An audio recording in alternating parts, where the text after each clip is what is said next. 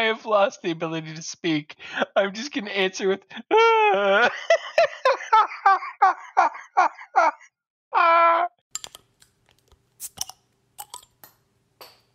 Start the game already!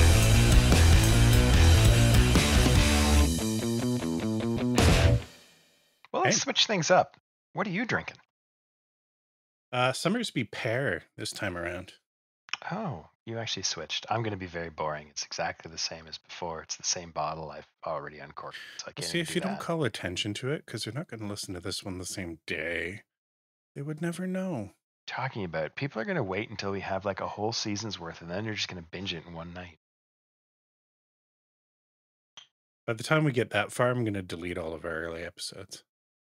No, you just put them behind a Patreon wall. Yeah. You must pay us $1 million to listen to our crap. Could you imagine charging people to just eavesdrop on us having conversations? Yes. I don't know.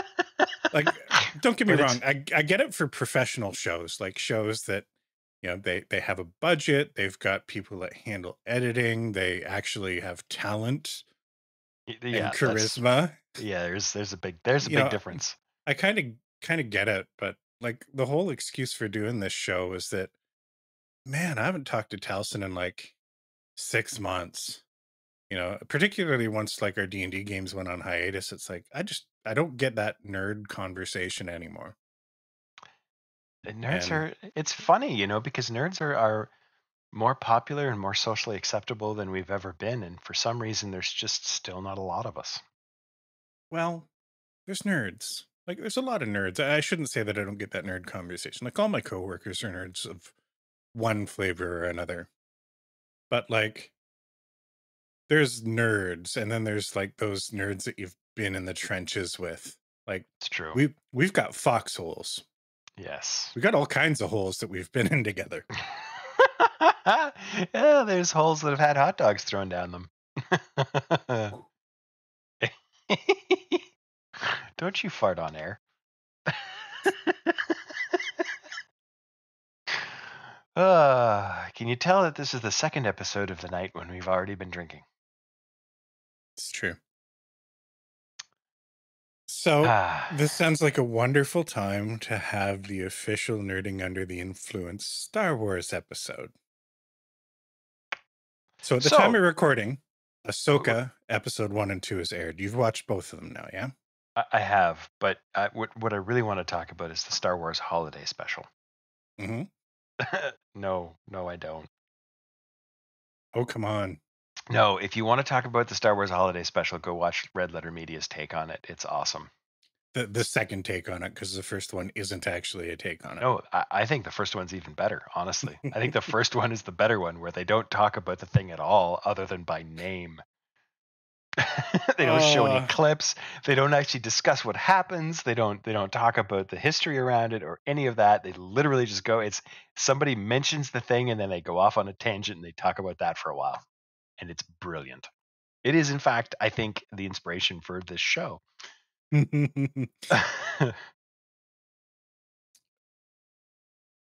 I will say that you actually have to watch the holiday special. Don't watch it sober. Don't watch it alone. Like, that's not watch it alone. Cruel and unusual punishment. But like on a night where you're feeling it, you've lubricated things a little bit, you're in a good mood. Watch. Maybe you have to break it up into pieces, but watch some of the Star Wars holiday special and then talk about it afterwards. Talk about the why. Money. It's all about money. It's 100% cash. Cash and Coke. More Coke than cash, I think. Oh, I think there was some cash involved in the Coke. It's terrible. It's truly, truly awful. Did we have the conversation about whether you're allowed to call yourself a nerd if you haven't seen the Star Wars holiday special? You know what? I think it's, unless you are going out of your way to look through official sources to find it, it's actually very difficult to find. It's Like available on YouTube now. There's a good cut on YouTube. yeah. So no, watch that. I suppose the legality of it is gray if you Oh, haven't no. bought it. But I know that they like tried to basically like burn all evidence that the thing ever existed at one point. So a Oh, lot of yeah. the archived footage that was available, at least as of like 10 years ago, was stuff that had already been through like multiple generations of shitty VHS copies. And Yeah. I haven't actually seen what's available on YouTube. Maybe it's a little bit better, but Yeah, I mean, it's still crappy. I mean, it was the 70s. all right. I don't want to talk about the holiday special anymore, but I do want to talk about Star Wars in general.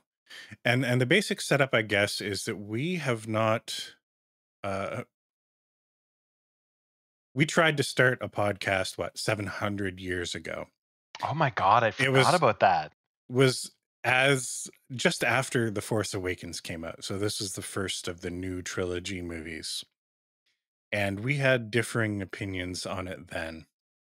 And like infinite Star Wars has happened since then, and I don't think we've really talked about any of it. We Maybe a little bit haven't. about The Mandalorian, but Yeah. that's about it. So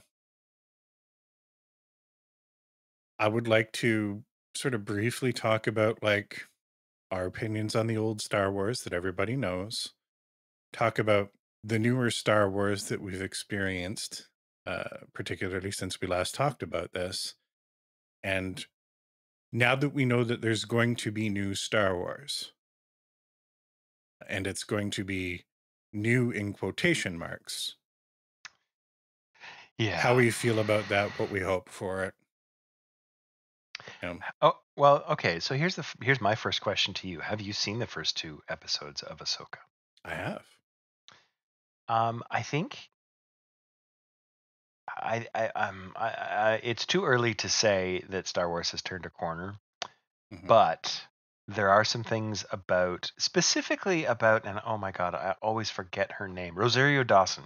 Hmm. Um, like I enjoy her as an actor.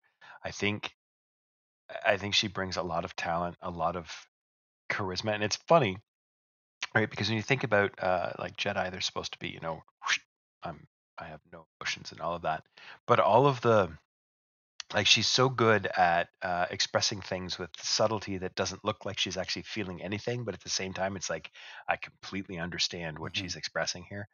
Um, Now, we should probably explain that we're coming at this from a couple of different angles. Neither one of us have watched the full animated catalog. no, that was something I wanted to bring up too, Yeah. because there's a lot of backstory for this particular character. I have watched the first 2 or 3 episodes, I think, of the Clone Wars cartoon. Okay. So I have seen like the cartoon introduction of Ahsoka. Did you see the movie introduction, movie cartoon, Nope. like Baby Hut, like very her first You mean introduction? in the Mandalorian? No, no, her. So there was a movie, the animated movie, Star Wars: The Clone Wars, and then the sequel just kind of picked up from that. Now, Oh, if I want to be really nerdy about this, oh, you do. there's a non-canon. I would consider it superior because it wasn't so for children. Uh, Cartoon Network in 2003. I think there's 3 seasons of it, maybe. They had a animated Star Wars: The Clone Wars series that was essentially supplanted. It had a little bit narrower scope and less characters. It was sort of a tighter thing, more interesting animation style. It doesn't really matter for this discussion, other than hey, if you're into that kind of shit, check it out. I believe it was available in the U.S. certainly, but it like was syndicated here in Canada on our cartoon networks and Teletoon and stuff for like ever. So I actually have Teletoon through my Prime subscription, so I should mm, check that out and see if I've got it. yeah, I don't know. I imagine it's kind of like a Netflix Marvel thing where it's just like Disney owns the rights to all of this shit now. So like either Ooh, you make it available on Disney Plus or it doesn't exist. Oh, maybe. If it can't be found in the Jedi archives, it simply doesn't exist. Oh, yeah. This is one of those things about general fiction that I have a big problem with, where people will write something that's interesting and there's all kinds of speculation about where it came from and how it works. And that's great and it's awesome Mhm, and you can build on that, and then they come out with a sequel or a prequel and they explain everything and now it's ruined. mhm. Midichlorians. So, I haven't watched all of the animated stuff from end to end, but I think I've probably consumed through clips and whatnot the majority of the important parts.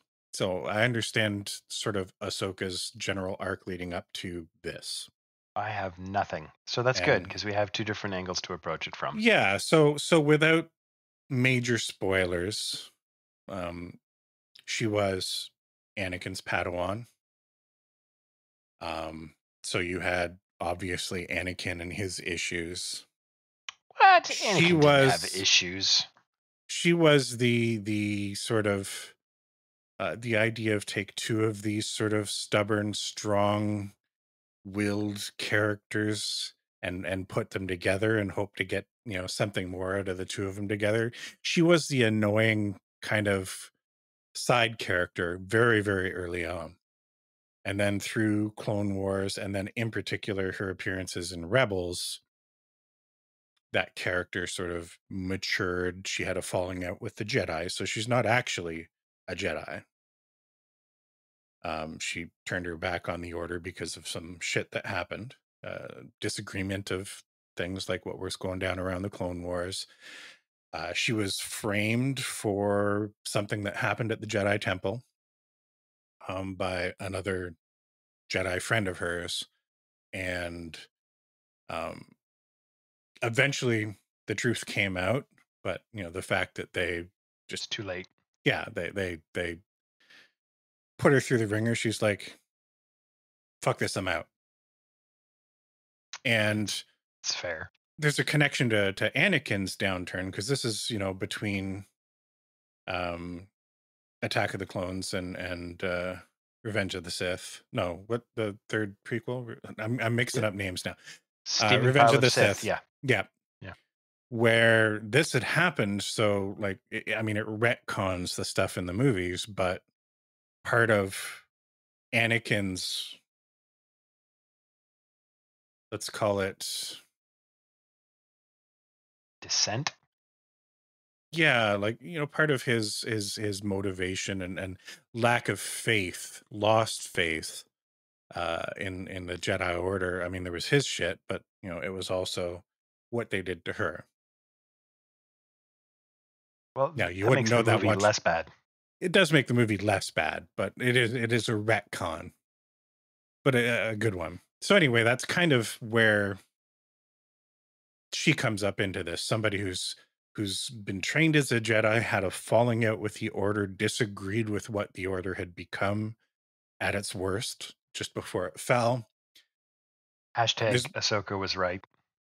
there's been speculation about whether like they were going to use her to kind of lean more into a gray Jedi kind of thing. And they even hinted at it a little bit, I think, in the first or second episode, where they're talking about how she got information out of the Night Sister character. Uh Drawing a blank on her name all of a sudden. The one that was in that episode of The Mandalorian that she was in. Barely remember that. Anyway, there's an implication there that maybe she used some techniques that would not have been sanctioned by the Jedi to extract that information from her. Read into that how you will. That's probably something that'll have some light shed on it throughout this series. But that's kind of how we got here anyway. Now, I want to make one comment before we get into it. How is it that the first 25 minutes of episode 1 of Ahsoka was a better Uncharted movie than the Uncharted movie? Oh my god, now I'm drawing a blank on what happened to the first episode. the whole it was kind of an Indiana Jones kind of feel, like her just arriving at that temple and finding her way in and Oh, yeah. solving the puzzles to find the little map sphere thing, right? I remember that because Cindy made a comment that Rosario Dawson would have made an excellent Tomb Raider. Yeah. And I agree, except for one thing. Well, two things really. Boobs aren't big enough. 'Cause that was the whole point of Tomb Raider, right? Like Tomb Raider wasn't about raiding tombs. Did yeah. I mean, that was the point of the Tomb Raider video game and definitely the point of the Angelina Jolie movies. Yep. Did you watch the newer Tomb Raider movie that was kind of Yeah. had the feel of the first of the new Tomb Raider games? Alicia Vikander was in it as Lara Croft. I've seen it. I don't know. That was at the point of my life where I was no longer interested in rich people as the protagonist of anything.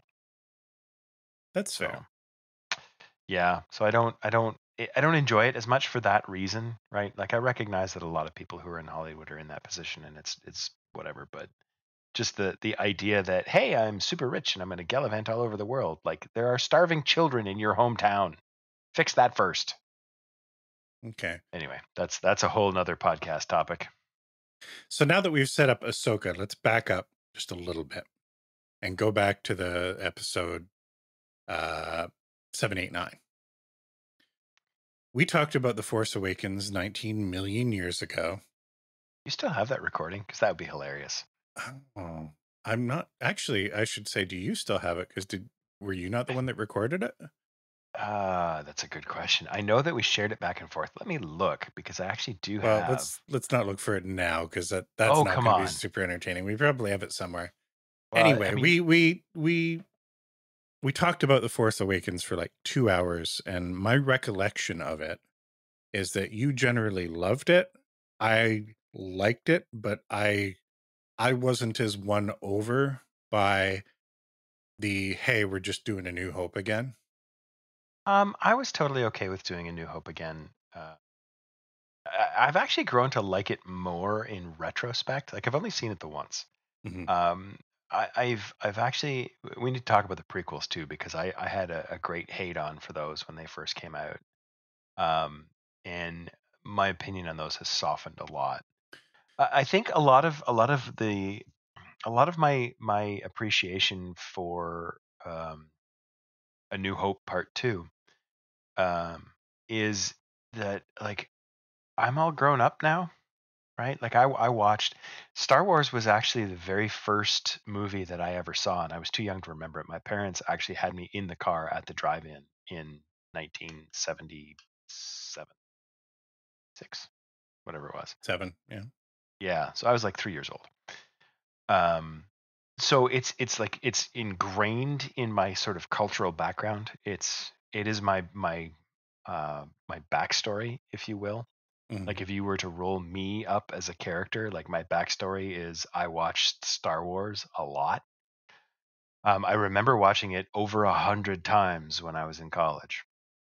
Uh, so like looking at it as okay, this is something that like if I were to go back and watch this now as a 6 year old or as the like a 6 or 7 year old as I was back then, I would love it.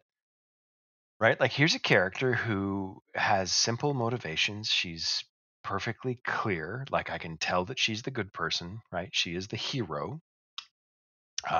She does super cool things. She figures stuff out. Cool. It's totally fine. Like do I think that it deserves like Oscars and Emmys and stuff? No. Maybe not, but it's good. So my vibe on the first movie, like it was a promising start. I get if you're going to make a new sequel trilogy Yeah. and you want to respond to years and years and years of criticism about the prequels.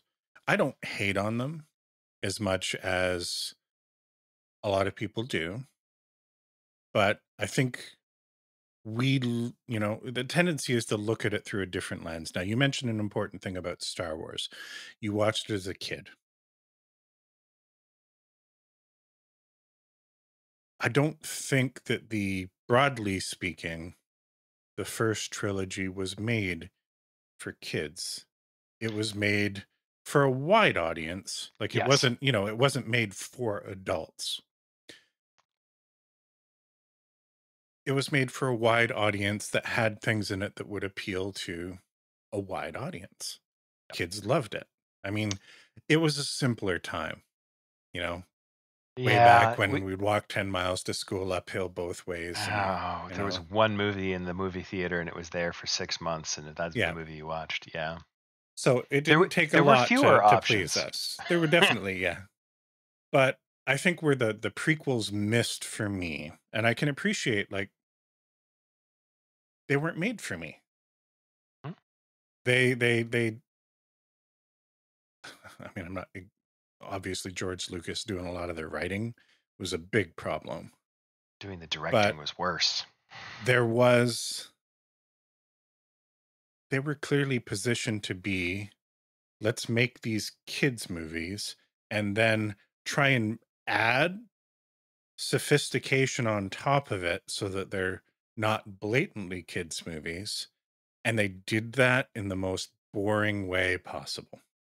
God, it was caked on with the most obvious broad strokes. Yes. Yeah. And I think going back to The Force Awakens, it made sense to, hey, we get it. We know that George really didn't understand what it was that you loved about Star Wars. Let's throw the member berries at you.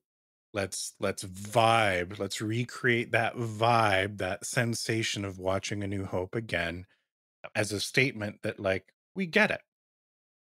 And I'm totally was on board with that. I understand why they did it. I thought they could have taken a few risks in that movie, but by and large, I liked it. The the most divisive of the new series would have been The Last Jedi, the middle movie. And I know for a fact that I'm in the minority where I look at that movie of the new trilogy and say that was the best movie Oh, yes, you for me. are. But if there's one thing that all the new Star Wars has shown me, and then the third of the sequel movies just reaffirmed it, is what Star Wars needs is something new. Yes, agreed. Retreading the same story, the same bad guys, the same everything over and over again. Let's build a Somehow bigger Death Star. Palpatine returned. Yeah, let's build a bigger death. Like that stuff is just Done. I'm done. Now, I'm not confident that they're going to do new well, and we'll get into that. But I liked that we could take what was the Jedi at their worst in the prequels, right? Shed a new light on them that we would never have seen through the lens of the original series Hmm. and be like, you know what?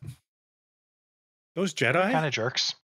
kind of jerks, kind of arrogant, kind of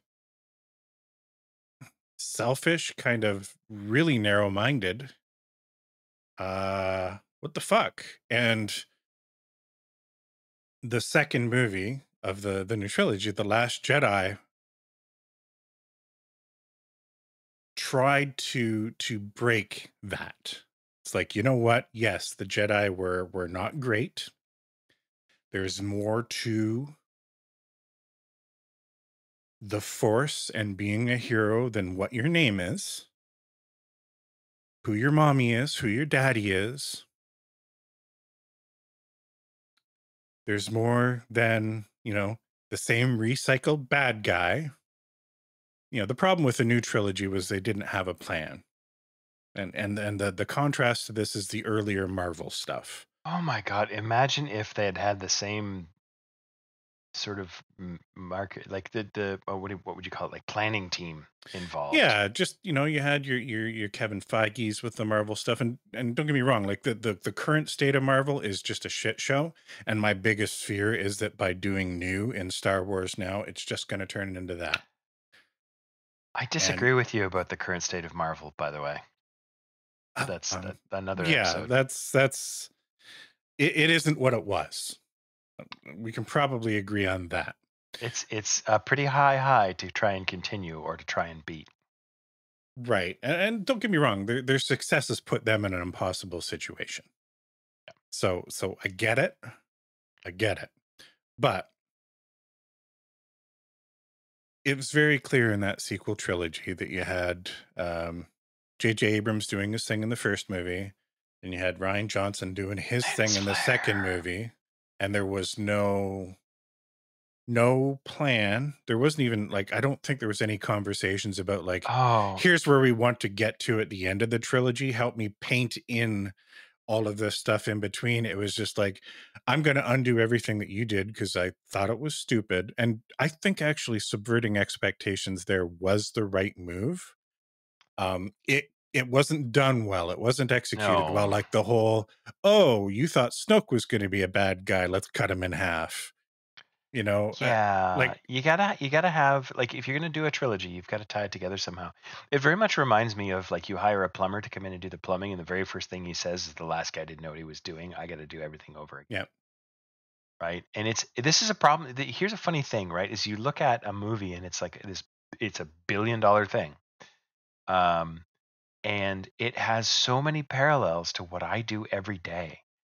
Which, and I'm tempted to do this myself sometimes, is that you pick up someone else's job halfway through and you're like, I don't understand what they've done. It feels easier. I'm sure that you experience this, like writing computer code. Mhm. It feels like it would be easier to throw it all out and start again, but it isn't. You have to try and figure out, like, where did they get to? What were they working on? How are they working it? Okay, now I need to add to this. And that Mhm. that is something I think that they failed to do in But the second and third movie. oh, absolutely. And that excuse would make sense if, let's say, Sony Pictures did the first movie and Yeah. Paramount did the second movie and then Disney did the third movie. But like this is all in your own house that you didn't, especially when you had the blueprint there with the Marvel stuff already, that you Yeah. didn't take the time to be like, look, here's what Force Awakens needs to do. It needs to communicate that we get it, that we've learned the lessons that George didn't learn during the prequels, that we have a better of understanding of what people love about Star Wars, and let's get it back on the rails. But from that point forward, there needs to be a plan, and there wasn't one. And while you might not like what Ryan Johnston tried to do in the second movie or the execution, I think it was the right move to try and do it. The subverting the uh, expectations, the take the Jedi and throw them away, take the Skywalker name. It doesn't matter. Doesn't matter. Let's go in a new direction. Anybody can be a hero. Anybody can be a Jedi. Oh, look, there's a kid, you know, force grabbing a broom at the end of the movie. What's going to happen to him? I bet you he's going to be in the third movie. Womp womp. Then J.J. Abrams comes in, does the third movie, and it's just an overcorrection to everything that was bad about Star Wars. Yeah. Let's cram everything into this just so that we can have it in it. Remember We this? we need to sell Poe toys. We need to sell, hey, remember this guy that used to be a stormtrooper, but now he's one of the heroes? Isn't that cool? Would you like to explore more about his character? Too fucking bad. We got laser fights to have and sky beams, and you thought the Death Star was bad. What if there were ships that were Death Stars and we had 90 million of those? And hey, do you remember the Emperor? Oh. Uh, If one they of the hadn't if they one of hadn't the brought the Emperor back, I think I could have forgiven him for all the rest. yeah, one of the channels. This isn't a parting gift, but one of the channels Tanya and I watch to recap a lot of these nerdy shows and movies that we watch, Screen Crash, has a thing that's kind of became his own meme. He's selling merch for it now, but there's that one clip in that movie where Poe, Oscar Isaacs, just says, somehow Palpatine returned. And that sums up the movie. Let's ignore the fact that the reveal for that happened in a fucking video game. They Uh, revealed that in Fortnite, and then the opening crawl for that movie was like, Palpatine's returned. Okay. Oh Why? God. How? Yeah, I don't. You know what? I don't even need to know how. Like if you had left it, if you had let. Here's the thing. Here would be a great rewrite of that. What was the third one called, by the way? I've forgotten. Uh, Rise of Rise of Skywalker. Skywalker. Yeah. Okay. Yeah. Here's a great thing that could have happened in the third movie. The crawl opens with somehow Emperor Palpatine has returned. Everyone's worried about Palpatine having returned. Everything is focused on Palpatine having returned. Turns out he didn't. It was just Mhm. somebody spreading a rumor and using him because the idea of Emperor Palpatine is huge, right? He's the boogeyman. You can't ignore that. You can't go, oh well, that's probably not true. You Do you have to go, oh my God, we have to react to that. And then imagine if it's not true. Imagine if it's some other bad guy, which you're now setting up to sell your next 16 movies, do you think who's that using the sort of like him as a beard. do you think that idea might have had legs and they might have rolled with it if the reaction to what they did with the Mandarin and Iron Man 3 didn't go so poorly? Maybe. And you know what? I loved that in Iron Man 3. I liked it too, but a lot of I people loved hated it. it. And it would have been, I guess it would have been good if it wasn't a character that everybody wanted to see done a certain way. Yeah. You know, I don't know, they could have dredged up some other like bad guy, but done the same thing, the actually Yeah. it's just a beard and My name is Trevor and I'm an actor. yeah. I really did like it myself. And I Oh my agree, God. if they'd have done that with Palpatine in the third movie, that would have been Oh. great. Oh, you know what would have been the ultimate reveal is the whole thing goes through and you do the whole, oh no, it's Palpatine's back, and it turns out that it was Jar Jar all along. I would have been 110% on board for that. Part of me, 110%. and again, that would have retconned the prequels in a way that no, Nope, it doesn't. well, no, I know there's enough in there that people have put together the ultimate theory of Darth Jar Jar, and I think we actually talked about it on the show once, and a question where like, what fan theories did you really, really want to come true? And I think that was one of the ones we That's talked the about. one. Yeah. Yeah. I would give up my left Yeah. testicle for that to be true. But that third movie just became such a, you know what, fuck you, like to Oh, Ryan yeah. Johnston, where he's like subverting expectations, and it isn't about whether you're a Skywalker or not. And then J.J. Abrams comes in, and it's like, you know what, Ryan, fuck you. Not only is Rey going to be Palpatine's daughter somehow. Now picture that Spoilers. happening. Yes, spoilers. It's Star Wars discussion. Come on, guys. Not only is she Palpatine's daughter, but she's going to go by the name Skywalker at the end of it, whether she's related or not, because the name matters. That part of it I was okay with, because like in universe, if you think about in the Star Wars universe, in that world, the name Skywalker carries an awful lot of weight, right? He was the guy who blew up the Death Star. He was the guy who brought back the Jedi Order. Like, he's a legend. So taking on his name is like taking on a mantle of power. It's like um, signaling to the universe that you're taking responsibility for stuff. Mhm. That part I'm okay with. The Palpatine's daughter thing is like, what? Like, what are you even doing? Yeah. Like, Like, if you're just gonna, no.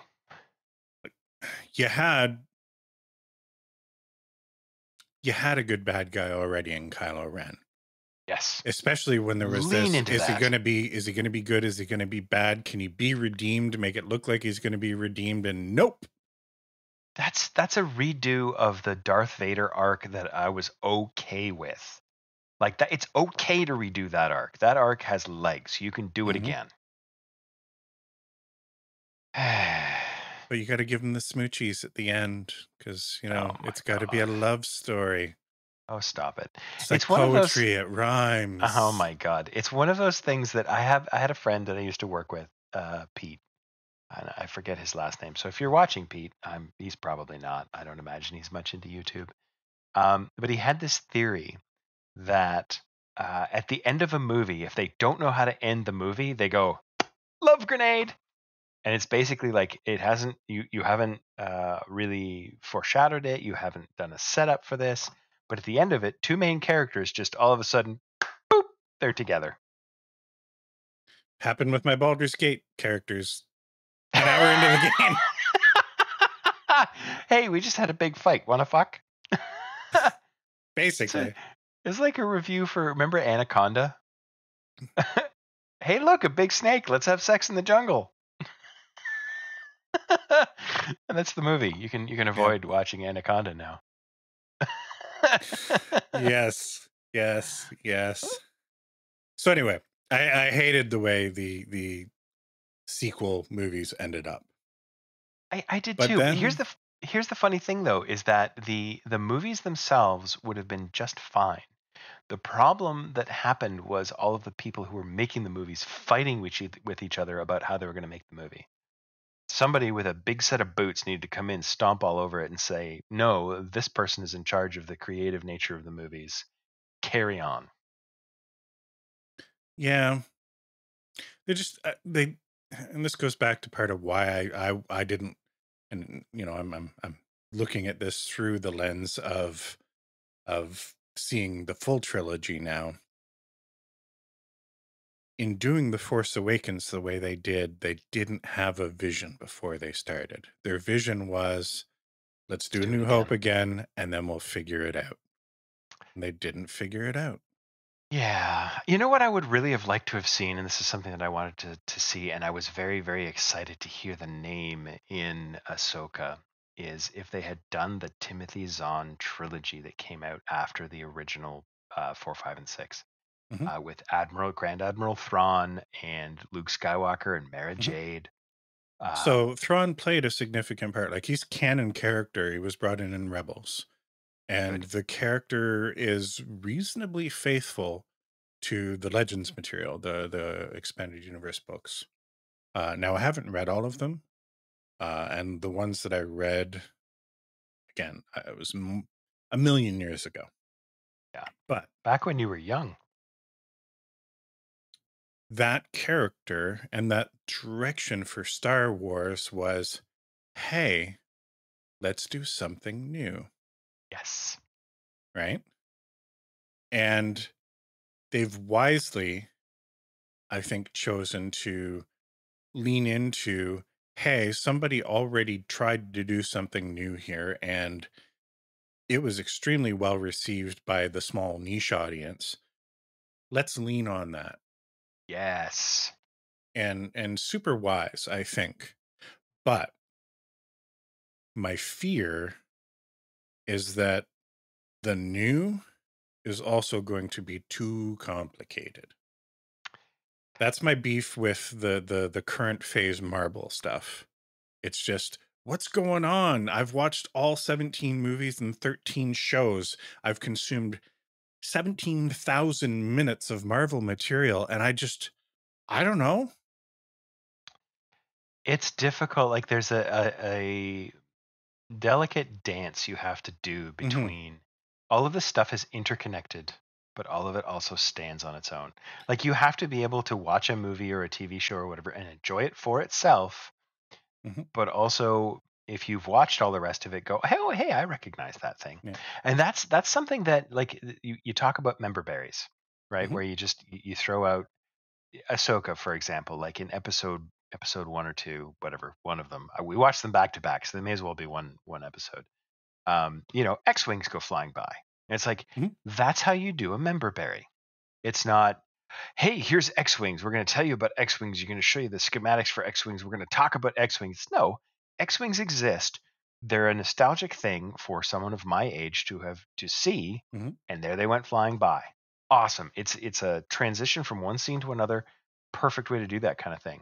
You could do all of that, like all of the connective stuff, in that kind of context, where like you see something that you recognize from all of the other content that you've seen or watched or heard or read or whatever, and go, oh, hey, I see that this is connected, But if you don't get it, the show's still fine. And they did that. They tried it, and it was the best Star Wars we've seen since Return. No, I would even say since Empire, and that was the first season of Mandalorian. It was really good. And all of that stuff was subtle.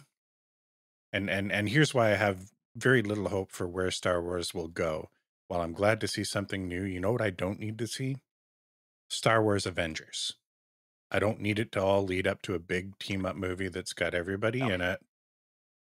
And I know it's hard to step back into a small story. Mandalorian season 1 did it extremely well. Mandalorian season 2, okay. It probably didn't need Luke Boba at the Fett, end. terrible. Book of Boba Fett, like, why give him his own show when, like, you're just going to have the best parts of it be Mandalorian episodes that should have been how you kick off season 3 of Mando. Yeah. You know, like season 3 of Mando, again, going off the rails. And I don't know if this is like studio interference, Kathleen Kennedy, or whether, again, they've lost the plot. All of that stuff that happened on Coruscant with the trying to portray the New Republic as incompetent and showing all of these things that you can clearly see are, ooh, that's going to be the rise of the First Order. We need to explain this thing that we didn't provide any context for in those new movies. We need to retroactively make those movies better instead of focusing on the actual future. So let's focus on cloning. Let's focus on Coruscant and the First Order rising up under their nose. And you know what? There could have been a show that was dedicated to that, and I would have loved it. I didn't need that in Mando season 3. I haven't watched Mandalorian season 3. Oh. I didn't know Mandalorian had a season 3. Oh. So I'm so sorry. I'll be turning in my nerd card at the end of the episode. There's just so much. There's so much content to consume, and this goes back to again the idea that like when Star Wars was in theaters, like you didn't go to the theater and watch anything else. I remember I was visiting my dad for the summer in Toronto when Empire came out, and this was oh my God, there was like the population in Toronto was like under 1 million people or something. It was ridiculous. Uh, and we went to a theater to watch Return of the Jedi, and it was literally the only thing playing. They had 3 screens, and they were playing Return of the Jedi, and all 3 of them. Like now, you go to a movie, and there's like 17 screens, and there's like 21 different movies showing, depending on what time you go. And you've got 24/7 streaming. And this is not a complaint so much, but it is like when you have too much, right? Like imagine eating too much pudding. If you have pudding once a week, it's delicious. If you have pudding like 5 times a day, you're eventually going to get sick of pudding, even though pudding is awesome. Now, what kind of pudding are we talking here? It doesn't matter. It literally It doesn't does matter. matter. Chocolate pudding. Okay. Yeah, no, I could eat that every day. Try it. Seriously, try it and eat it like 5 times a day, every day. Eventually you'll go, I don't ever want to see chocolate pudding again. But my point is that like we're oversaturated with content. We have so much. We have YouTube, which has there is more material getting uploaded to YouTube every day than you can watch in a year. Now, granted, most of it is like this crap that you don't actually want to watch. But like there's just so much. You can't keep up with all of it. Did you watch Andor? Yes, and I loved it. Very I absolutely loved it because it was different. It was a very small and focused story. There was a bunch of stuff that happened that you understood what was happening, but you didn't really understand why. They left mystery, and that's important. You can Even though we know where it's going, like we know sort of the ultimate end result. Rogue One as a movie. I loved Rogue One as a movie. I didn't hate Solo, but I kind of hated it. I didn't mind Solo. I loved what they did with Lando Calrissian as a character in that movie. Oh, see, yeah, I loved it. Just because it was different, because it was a completely different take on the character. And if you think about it, it's the same character from a different perspective, then it's less jarring. right? Imagine it's like the three blind men trying to figure out an elephant. One of them thinks it's a snake, one of them thinks it's a tree, and the other one thinks it's like Yeah, see, a it's broom. funny because like everybody was worried about, oh, how can you have somebody other than Harrison Ford playing Han Solo? And then as they were in production, there was like rumors that they're giving this actor acting lessons halfway through the production, and it's like this is going to be terrible. And we watched this movie, and I was like, you know what? It's As a fun. young Han Solo, I thought he was perfectly fine. Yep, I found Donald Glover to like that was a cartoon character version of Lando, and it I was. hated it. I was I fine with it. hated it. I do not want a Lando movie with that character, right? That Yeah, would be too much. But he's supposed to be spice. He's supposed to be flavor, right? He's supposed to be extra, and he's supposed to be over the top, and he's supposed to be in small doses. And in and that maybe way, it I think it was works. it was the large dose that may have been the problem. It came like it was a parody to me. It just A little bit, a little bit. He was over yeah. the top. But going back to Rogue One, I didn't really like Rogue One. I found here's the funny thing. I found that the protagonist, I've forgotten her name. Oh my god. Whatever Um her yeah, whatever yeah, her yeah. name is. It doesn't matter. It's not important. Protagonist girl. Um I found her completely unremarkable and uninspiring, right? And I think the actress did a perfectly fine job. I think she was perfectly fine. But the character was just this is meh. The characters that exist around her I found a little bit more compelling.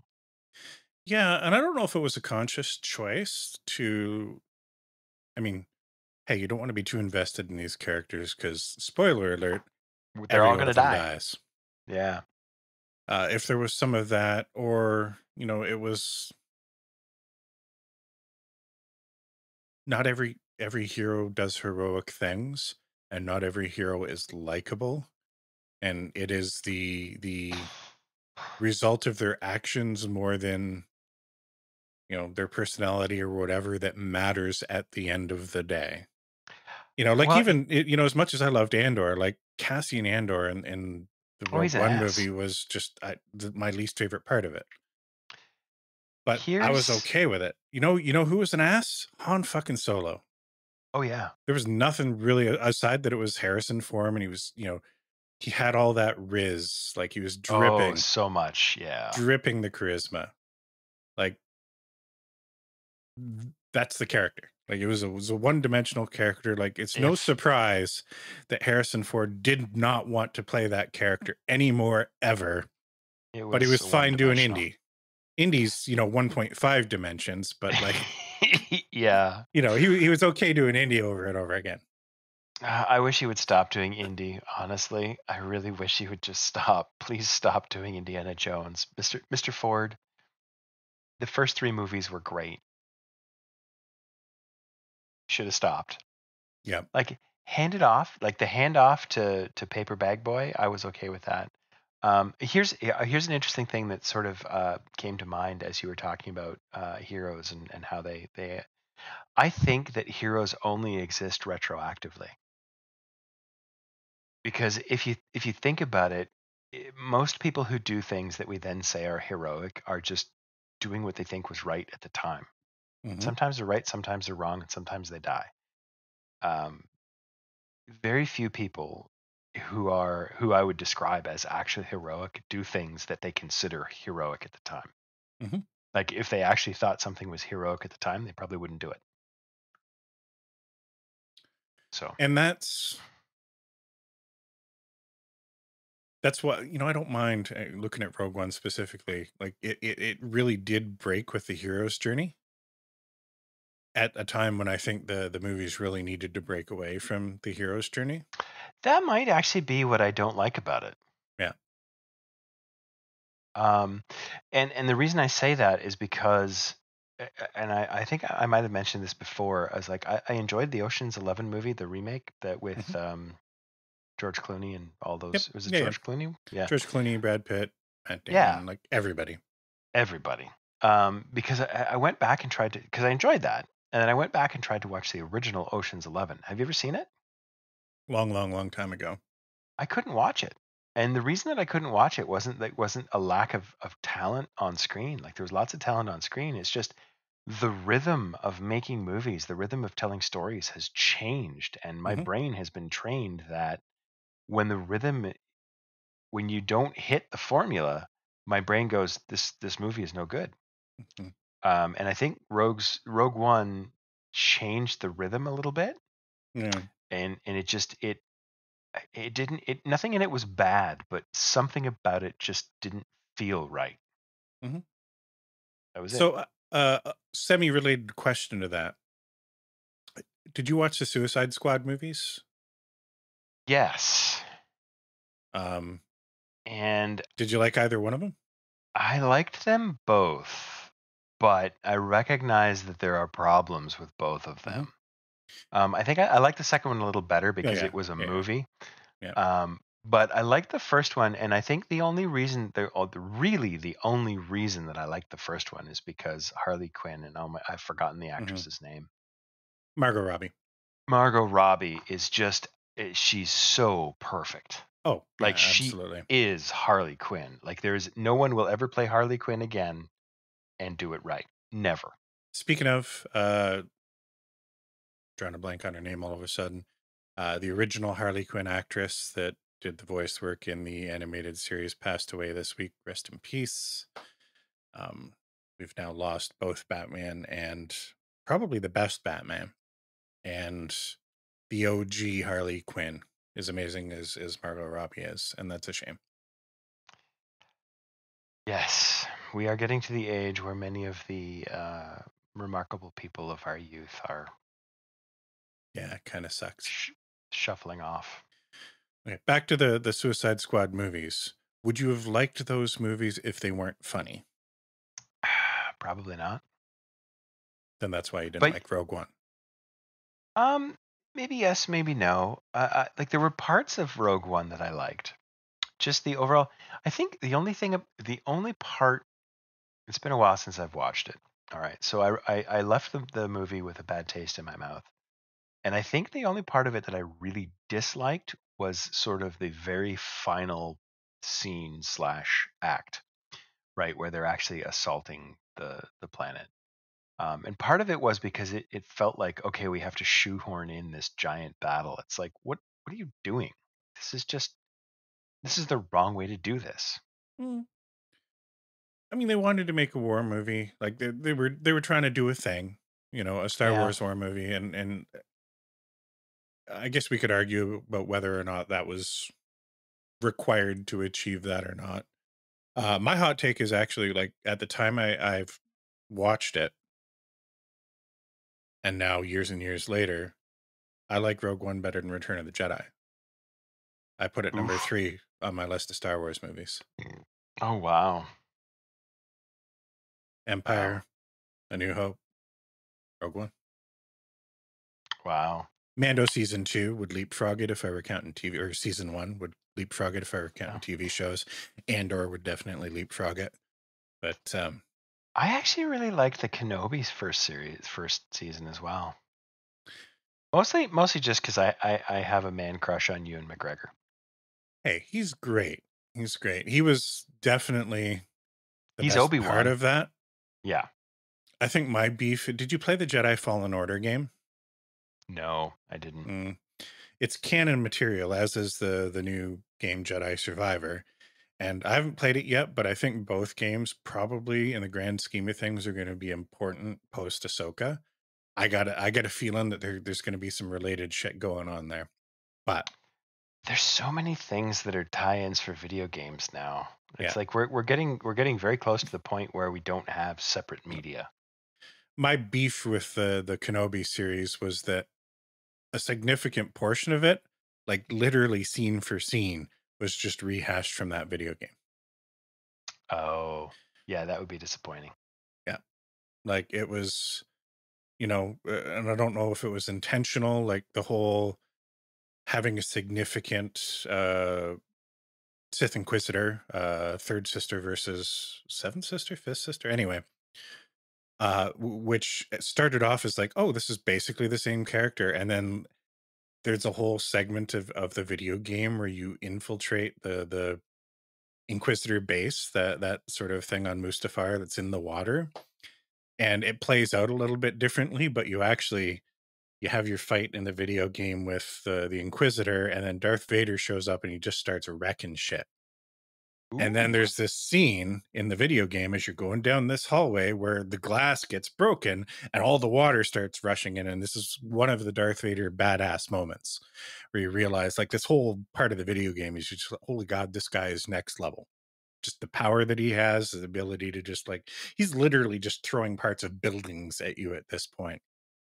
And the underwater tunnel glass thing shatters and all this water comes in and he stops it, right? Aquaman's. But He that's just the Aquaman's it. yeah, and that's where everybody else manages to escape barely alive.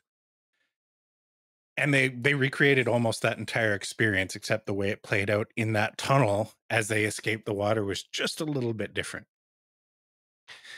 But like visually speaking, it was identical. It was like not just beat for beat, but like scene for scene. Like you could have storyboarded it and recycled the storyboard. I wonder if they recycled some of the digital assets and just reskinned them. Yeah. Um, I didn't like the shoehorning of Leia in the movie. Had nothing to do with the actress that played her. I thought it was cool. I just thought it was crazy unnecessary. Almost always. Yeah. Um, I would Member have liked. berries should not have speaking parts. Yeah. I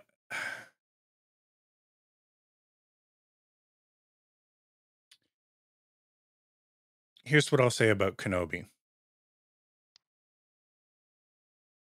There's absolutely no way, based on my head canon, right? Like you imagine, oh, what would it be like if, Vader and Obi-Wan went at it again after Vader became Vader, but before they were old men, you know, slowly whacking each other with sticks for 2 seconds before old man Ben's like, you know what? I'm peacing out. I'm just going to disappear. Becoming a force ghost. Yeah. Strike me down. More powerful. Become more powerful than you can possibly imagine. Well, apparently he could imagine it because, like, 2 movies later, he's a force ghost.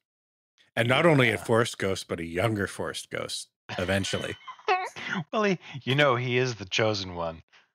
Ugh. But yeah, I mean, I was okay with Kenobi. A lot of the stuff with the Inquisitors, I just didn't care. It's popcorn, man. Yeah.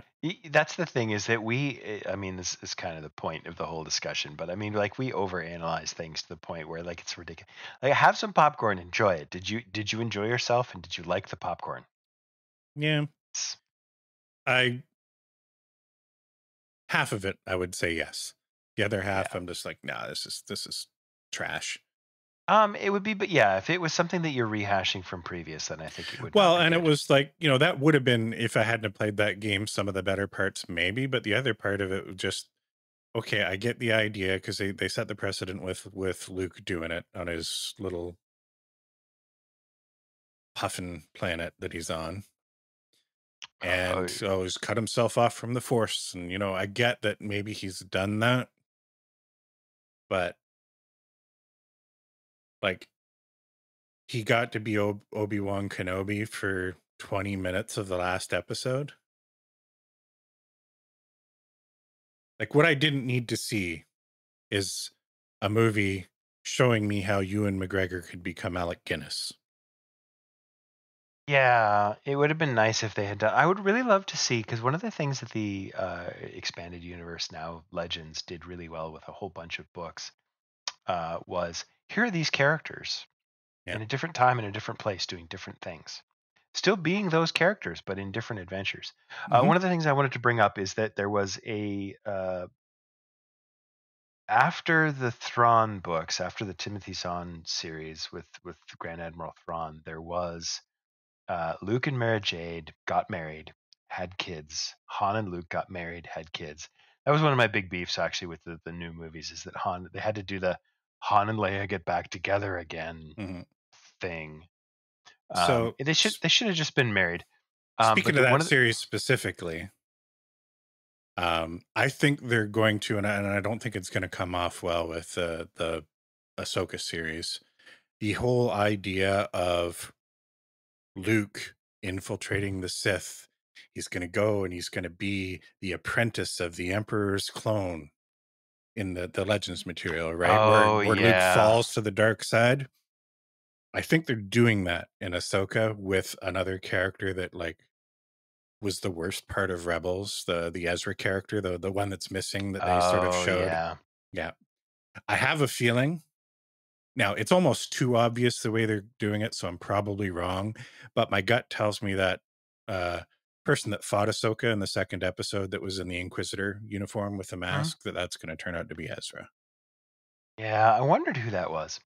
In any case, so after the Thrawn is defeated, Luke and Mara have kids, Han and Leia have kids. They do this thing where it takes a hard left turn, and a invasion force of some kind of out of the galaxy aliens called the Yuzon Vong Mhm. attack. And I only vaguely remember it, but I remember like I think the series is called the Young Jedi or something. Yeah. And they fight off the aliens and stuff. Those were really really good. You talked about Gray Jedi, and I'm just keeping an eye on the time here because this we're We're we're done gonna when we're run late. done. Yeah, whatever. There was one written by, God, I can't remember his name, but it was called I, comma Jedi, Mhm. where it was really weird because it almost felt like self-insert fan fiction, Mhm. right? I'm a Jedi and I'm really powerful. I'm more powerful than Luke Skywalker, but I'm not an actual Jedi. Mhm. I don't subscribe to these things. And then Luke shows up and he's like, yeah, like I totally know Luke Skywalker and I'm totally cool with it. It was a well-written book. It was Yeah. fun, but it was really like the tone of it was really weird. And I think they're going to borrow from the Yuzhong Vong stuff. I hope Um so. not I mean, I don't. Nobody knows for sure. Again, not a parting gift, but Screen Crush has speculated on a bunch of this stuff. They're probably going to borrow from the ideas of that, replace the race. Like the whole thing with the Yuzhong Vong, if I remember, was that they just abhorred any sort of technology and like advanced There was technology, and like that probably wouldn't fly. I think what they're going to do is maybe lean on there's this idea of a precursor race, and the name is escaping me, that comes up in the Jedi Fallen Order video game where you're actually exploring some of these ruins. And I'm going to speculate there's probably some ties between them and the Night Sisters, of which Morgan Elsbeth, that's the name of that character, that the Night Sister that she fought in Mandalorian. I couldn't remember the name earlier. They're probably going to tie the Night Sisters to this precursor race at some point, and they're doing something about this, in a galaxy far, far away, but not that galaxy, the other one. the farther away Yeah, galaxy. yeah. It'd be great. They will never do this. There is, The Witcher did this in the books, and there's actually Easter eggs in Cyberpunk for it. The idea that Siri, when she was jumping from world to world, she actually jumped to our world and spent some time there. Hmm. Wouldn't it be cool? They'll never do it because, I mean, it'd be terrible. They'd never be able to execute it. If where Thrawn ended up was our galaxy, Oh my god, that would be awesome. It would be even like if that it's like far future battle. kind of version of our galaxy or whatever, but yeah, It'd be like Battlestar Galactica 1984, where they come to LA. yeah. At some point, we have to do an episode where we talk about all of the old ancillary Star Wars stuff that I'm not sure if they've actually made a statement on, like the Droids cartoon, the Ewoks cartoon. Do you remember the two Ewok movies, Caravan of Courage and I Star can't remember Cruiser, the crash, crash. I can't remember the other one. But there were two Ewok movies Yeah. that they probably flew under the radar when they were going, "Hey, all of that stuff that's not canon anymore," and they probably didn't make a statement about that. So those would be worth. You know what? If we come up for a visit and we'll watch the two Ewok movies as a group, that would be great. Yeah. We had They're at least terrible. the main one, our kids watched over and over and over again growing up. Um, I hate Ewoks. Honestly, like to me, that was like Return of the It's Jedi was fine. one step short of Jar Jar for me. That's why I put It's like fine. Rogue One above it. It's fine. They decided at that point, you know what? We need to skew this thing towards kids. Yeah, well, the kids loved it. Yeah. Why just have the parents come when they can bring their kids too? We'll make more money that way. Yeah, well, I mean, we're selling toys. Look at the toys we're selling. Oh my God, the toy tie-ins. Yeah. Um, yeah, we need to talk about the prequels a little bit more too, because I want to give them a little bit more of a sober look. I think I want to rewatch them though before I talk about them very much. Well, we've been doing book report stuff. We could Start do doing some a movie movie review report. stuff where we watch them fresh and we talk about it. Yeah, there's a ton of movies that I would love to watch. We started watching the Alien movies again. We watched Alien last week. I think we're probably going to watch Aliens this weekend. Which I don't know if we've mentioned this before, but Aliens is damn near the perfect movie. Damn near. Yep. Yeah. And then it all went wrong. Yeah. Hey, Well, Ian, mostly. Ian has another question for us. We should answer it.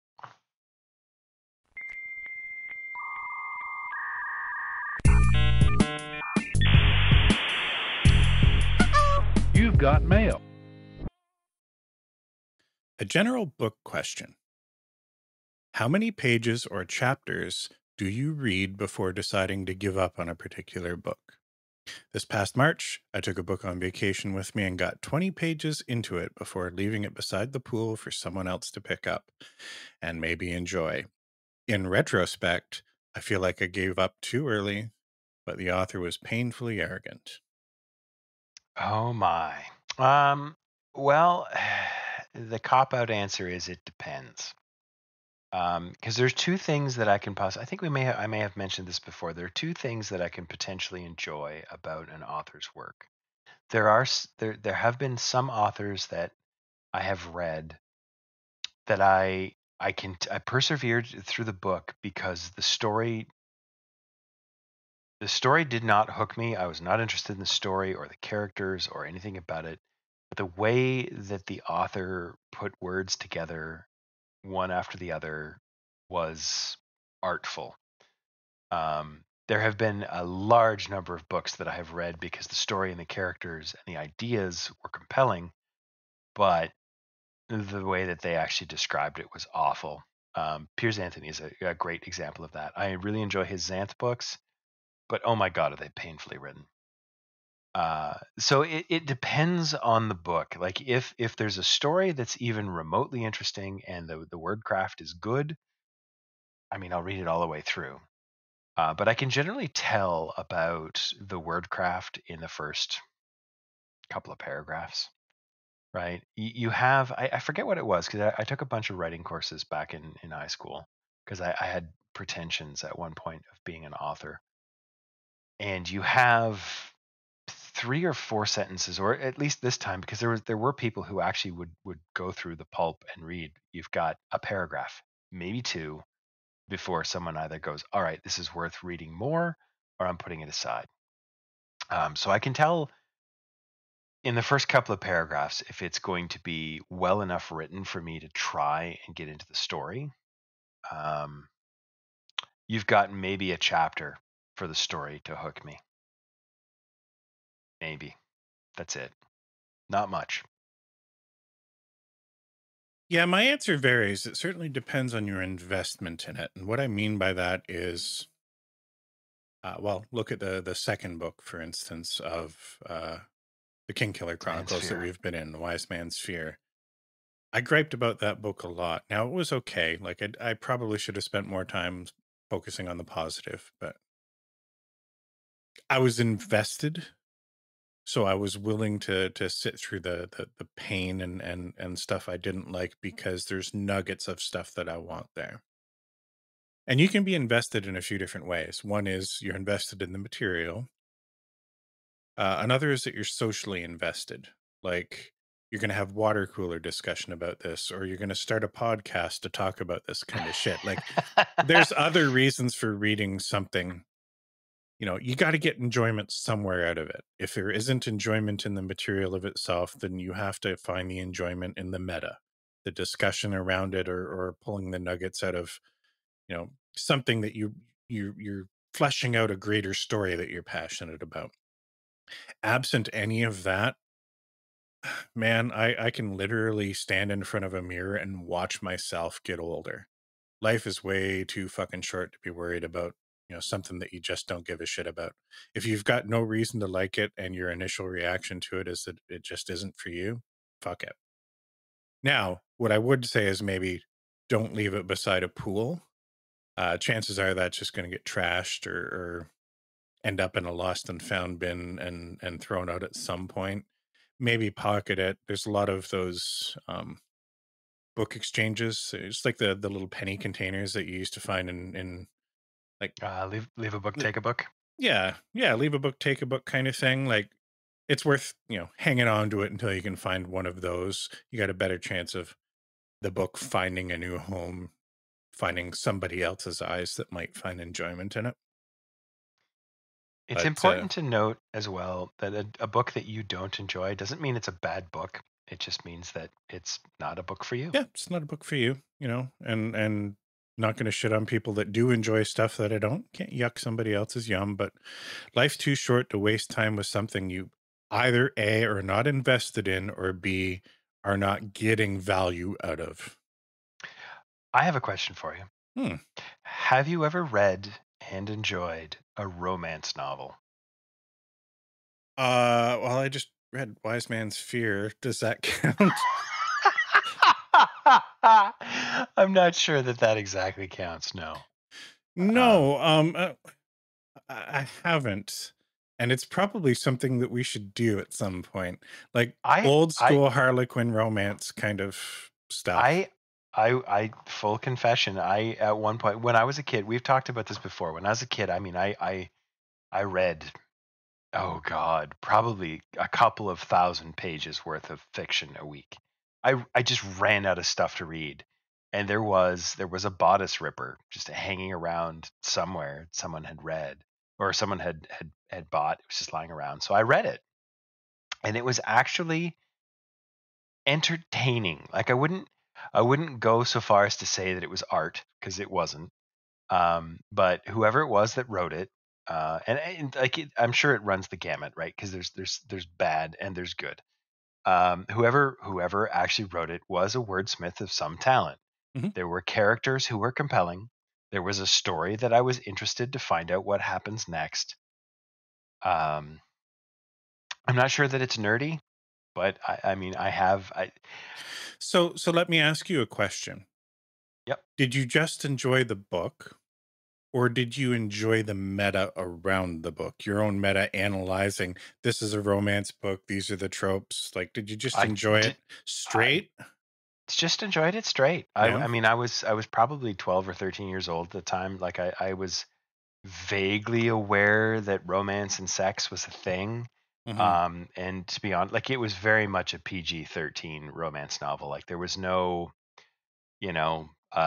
graphic content. There was definitely the description of these two people are going into a bedroom now to have sex, but there wasn't a graphic depiction of they're having. It's like they go into the bedroom and now they're lovers, right? Like what's Yeah. happening. I don't know if I'd be able to get into that because it's like watching bad movies. It's like best of the worst, right? For me, I would enjoy the meta around it. And I know this is the worst possible example to reference because it's not the same. But my wife tried to get into the 50 Shades books and they're Oh my they're god. terrible. But aside from being terrible, they had a lot of the same tendencies that a lot of those books do, especially the ones that are trying to be a little bit like coy about stuff is like word choices to describe things. Like the I think after the 97th time in the first 3 chapters that somebody referred to their genitals as my sex or her sex or, like as a noun describing a physical part of your body, she tuned out. She's Ye- like, "I'm so fucking done. This is the most childish oh shit I've ever yeah, read." it is. It is very simplistic. "Ooh, he But touched my here's sex," or, what? What yeah, do you there's mean when you say that word? well, You keep using that word. I do not think it means what you think it means. okay, so I would like to clarify that is not a romance novel. That is just porn. No, I know. Well, I mean, not even. Like It's I softcore porn. It's I terrible porn. for my sister, actually it was my sister's birthday today. So the timing of Ha- this is ha- perfect. I think it Happy was at birthday, Shane's sister. her 13th-ish birthday, maybe her 14th. She got big into Sailor Moon when Okay. it was first being aired over here. Like we didn't have a lot of anime. It was one of the early ones that was very much Yep. aimed at kids. Teenage girls largely. And this was the very early days of the internet. And I Uh-oh. found and dug up for her thousands and thousands of pages of essentially Sailor Moon fanfic. Printed it off. I went through like my own money for like 2 or 3 like ink cartridges in this shitty like bubble jet printer. Printed off just pages and pages and pages of fanfic, put it in a binder for her so she had more Sailor Moon stuff to read. Now I made sure it was like not completely inappropriate fanfic. It was more the ooh, let's explore the was Darien I, tuxedo mask, I'm whatever. sorry. The I'm not. romance between him and Sailor Moon and it didn't cross any lines, but that was better romance literature than It's anything yes. 50 Shades No. bullshit Twilight fanfic rebranded No. ever No. wanted to be. Fi Like 50 Shades is very much a sort of I'm going to hop on the coattails of this popular thing and go do a thing. There was a famous author. She wrote, I don't know, like a couple of hundred things. mhm. And she actually had some reasonably good, like there's stories about people and they resonate like real people, right? Those are good books, or good stories to read. I mean, they're simple. They're mental pablum. They're not complicated. They're not exploring deep themes. It's here's a person who goes to work every day, and here's a person who goes to work every day, and they somehow meet, and it works. It's very much like Four Weddings and a Funeral, right? Those kinds of stories where the story is very much focused on who are these people and how do they relate to each other and what is their relationship to each other, right? So those kinds of stories are potentially interesting. Yeah, we would have to vet any particular romance novel that we're going to do a book report on. So pre parting gift. Um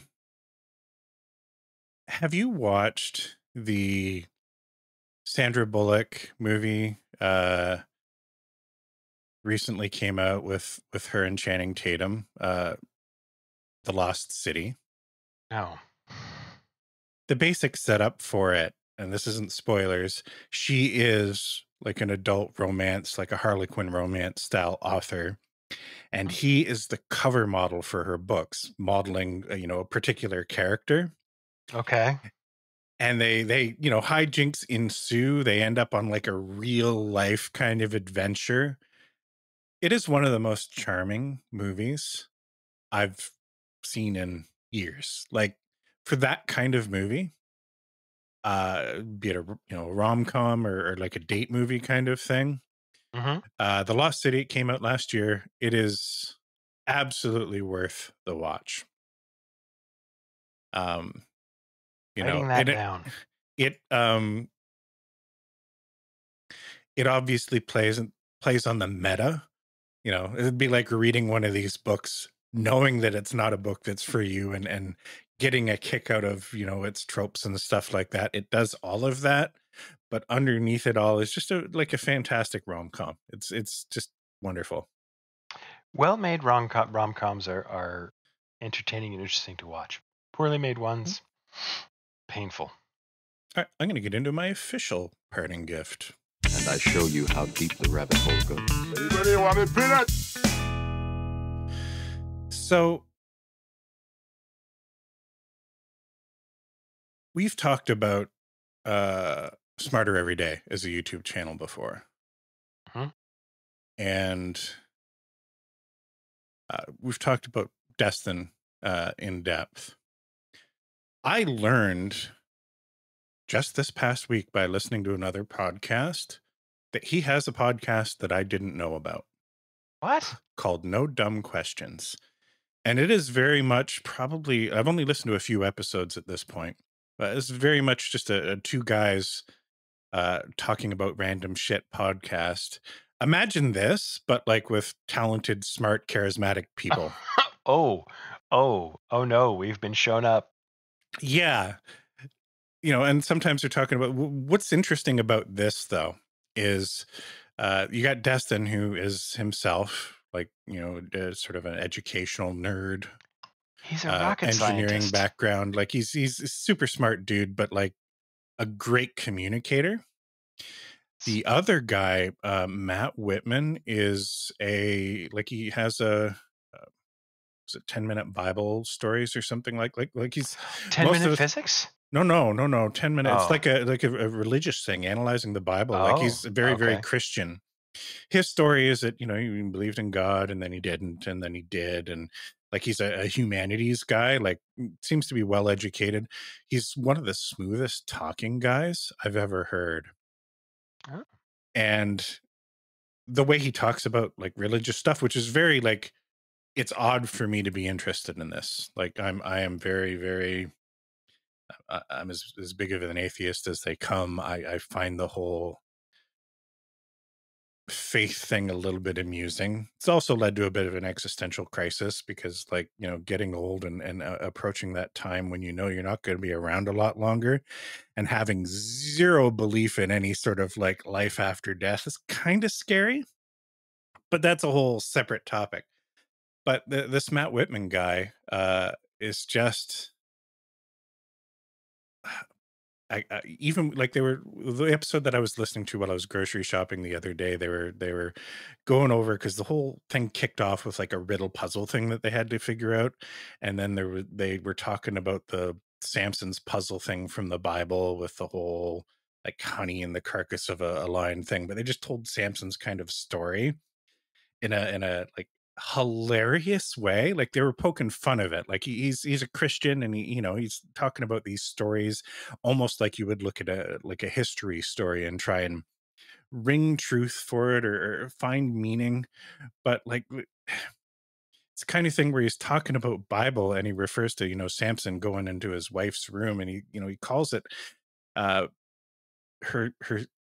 sexuary, and then and then you listen to him and Destin doing that for like 45 seconds, just trying to breathe. There's no words. There's no... Oh my God. I have a new name for our bedroom. Yeah. So, tangent. When we moved in here, we named all of the rooms in our house. So we have like the rumpus room, and there's a tea palace upstairs, which is like 2 feet by 2 feet with 2 chairs in it. But yeah, sexuary. That's brilliant. Oh, and it was funny and it was hilarious because like I'm in Walmart, I got my earbuds in, and I try not to react to the stuff that I'm listening to. And I've got just the biggest, dumbest grin on my face. And I'm like I'm walking through the main aisle right by the checkouts at this point, right? Like I'm going from like pet food to grocery. And people are looking at me, and I'm trying not to laugh. And I've got tears running down my eyes at this point, just listening to these guys do what you're doing now until they couldn't breathe. Oh my God, that's brilliant. If you want to listen to that episode specifically, it's the most recent episode, episode 163. How did he die? They're not crazy long episodes, but it's just two charismatic dudes from differing sort of backgrounds and viewpoints about stuff, just hanging out and talking, and it's magic, man. I've listened to like 2.5 episodes, and I'm hooked. Religion or no religion, right? Like, it's not going to convert me, but it's so fascinating. I love it. Oh, that's awesome. Oh, Sanctuary. It's been a while since I've had a laugh like that. Thank you. Well, I think that's it for me, man. I think we're done. It's been good hanging out with you. Indeed. Do it again in like 3 or 4 days.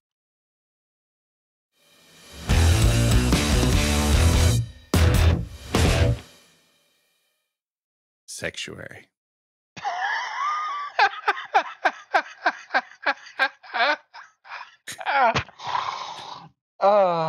It might be the alcohol, but I think that's legitimately funny.